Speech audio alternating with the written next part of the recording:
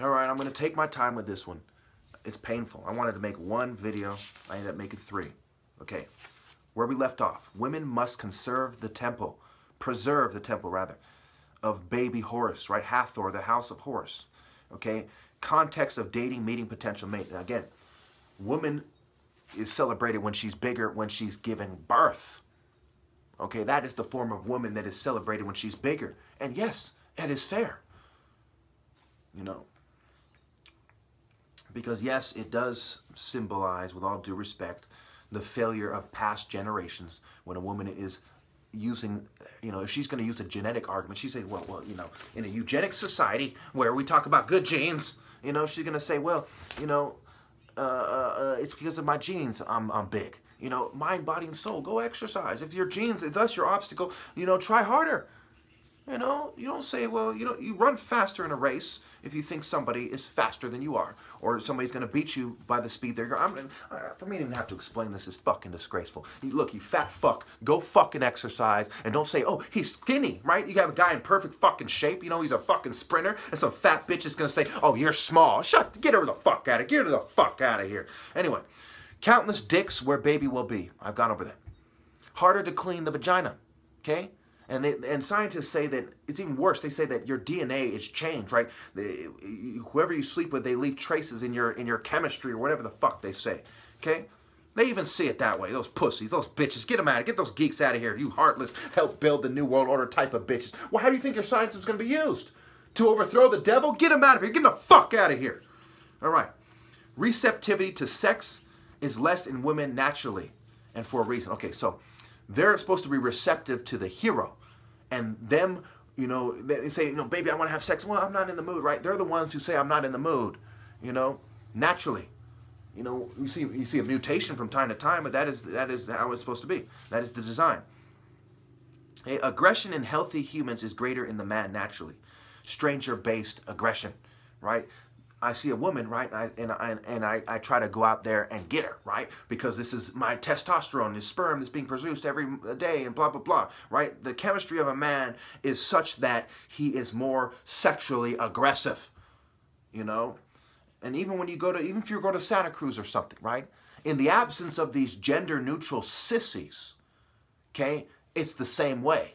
The man is the one trying to get the woman. She's just walking around and do. She's like, look, you know, all I have to do is look sexy. His aggression, you know, he thinks with his dick it's going to overcome him, and he's going to be like, hey, can I get your number? Okay. Warrior reason, right? There's a reason why this is. He is the warrior. She is not. Technology is invalid and unnatural. If you say, well, you know, what if the bitch starts taking a bunch of hormones and fucking working out at the gym?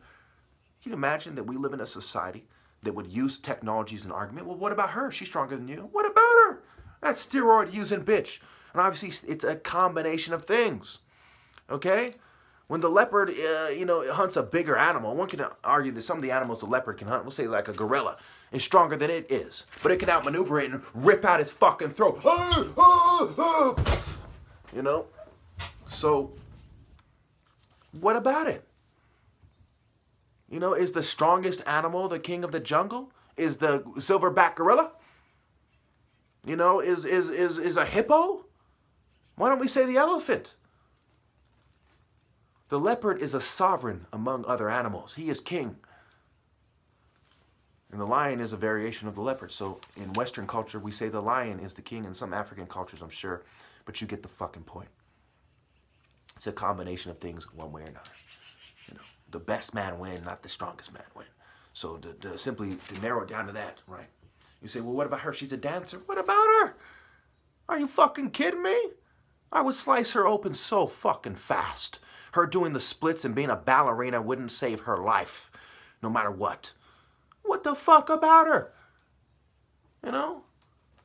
And this is where it led me to technology. Is it okay? What do you mean, right? The old, what do you mean, right? What do you mean? Get them the fuck out of here. When I make myself crystal clear to where children can understand, if you're a what do you mean type of bitch, get that dishonorable, avoid the argument type of bitch the fuck out of here. Okay. All right. So I went through a list of reasons why Bob Marley was superior to Martin Luther King to help refine the scale one uses to understand who's a righteous person. And I'm not saying that everyone should be like Bob Marley. At the end of the day, he's a passive, Luciferian, house nigga who just happened to do it more right than the other celebrities. With all due respect. You know, I want to smoke weed too. Life's a bitch. But with all due respect, are we led by lions or pussycats? By leopards or little kitties? Oh, look at the cute little song and dance. Oh, that's going to get the revolution done. When it comes time to transform people, is it he with the spirit of righteous indignation that should lead the revolution? Or could you be loved, then be loved? Is that a leader of a revolution? What are you, a moon temple bitch? Anyway, a Hecate. Isis as the most despicable attributes. Oh, she's sexy. We'll apply that. We'll apply that, guys. Come on. Come on, guys. Come on. We'll apply that. Oh, we'll apply that. We'll apply that. You're still a moon temple. Hecate, bitch. A Pasiphae, Circe type of harlot. Okay. So anyway, as I went through the list, this is how it scores up. Being poor favors being more associated with the poor. I have no friends in high society, mark my identity. By a half point, it favors Bob Marley. Okay, Martin Luther King kind of dressed nice. He kind of had friends in high places. You know, he called them and jumped. Hi, guys, look, can you call off the white guys, your white secret society friends? Okay, I'll play ball, you know. Anyway, transcending. By a half point, it goes to Bob Marley because he shows them actually how to transcend and not to submit yourself to the church, which follows Hades, which keeps you in this world. Okay. But then again, Martin Luther King had speeches where he was showing what transcendence looks like, so I give it to Bob Marley by a half point. All right. Malcolm X, right? History's New World Order stance. Oh, history's New World Order stance favors, excuse me, not Malcolm X, Martin Luther King. Okay? History's stance on the two favors Martin Luther King because we still have Bob Marley's movement being pushed, and we do not have Malcolm X movements being pushed, even though there is a Martin Luther King Day. I believe I gave it to, by a half point. It favors Martin Luther King.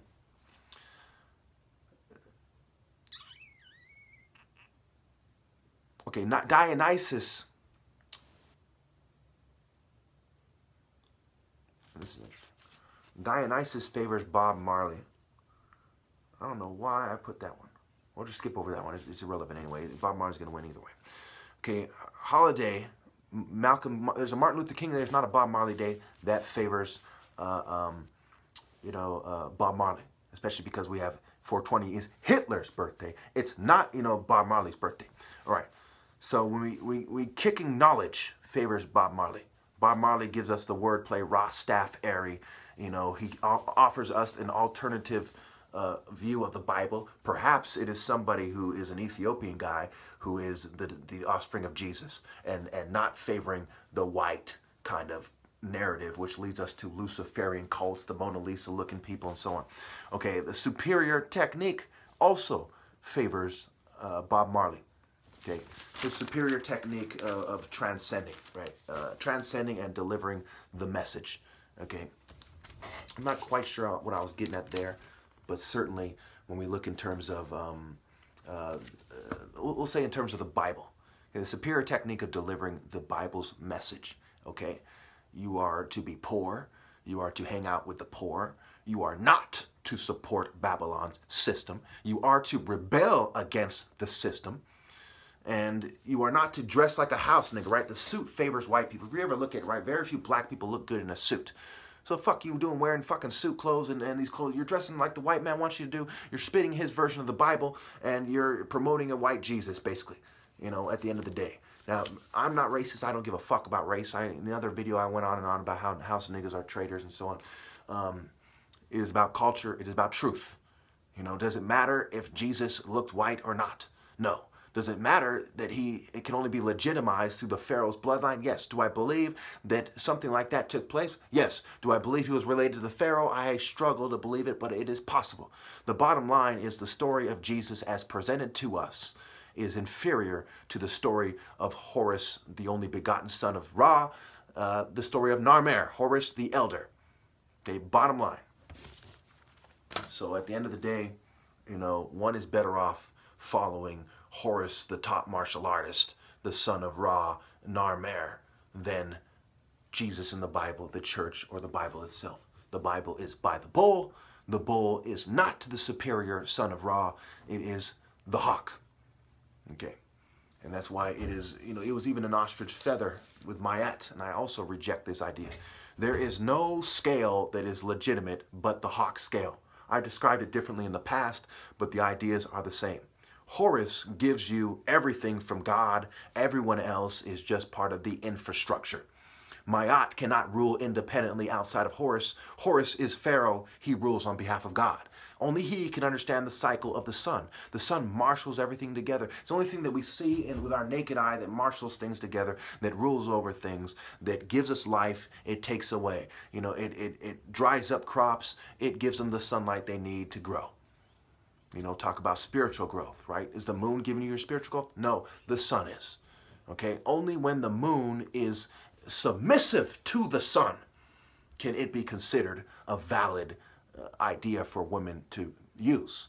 But when we look at the treachery of lunacy and so on, and so by the time you factor everything in, it's safe to say the moon temple is a bunch of scum, and only those who are in the sun temple submitting to God's true representative are right with God.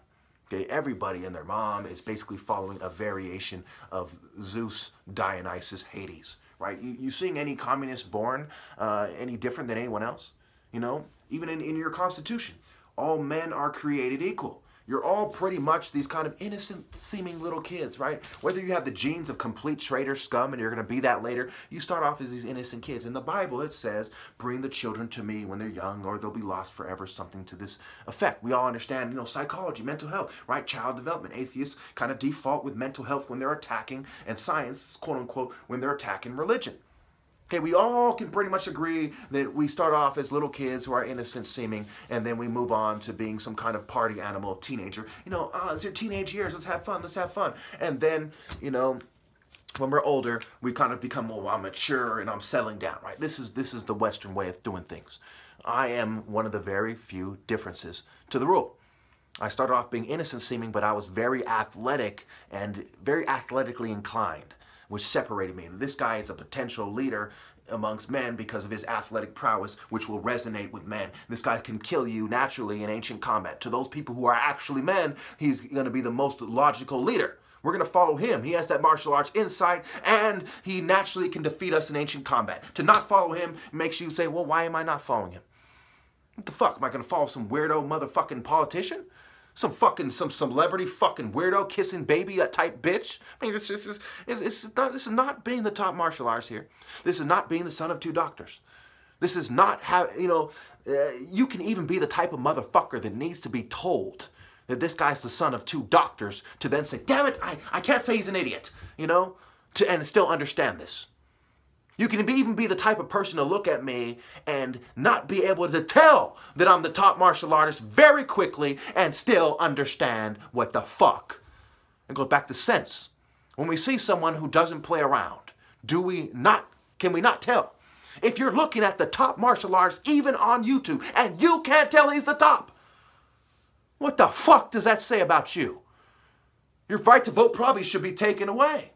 If you can't tell that I would outmaneuver anyone on the planet and cut out their fucking heart, even in this state, after being covertly drugged, and if you can't tell the difference of my videos when I'm being covertly drugged and when I'm not so drugged, what the fuck is wrong with you?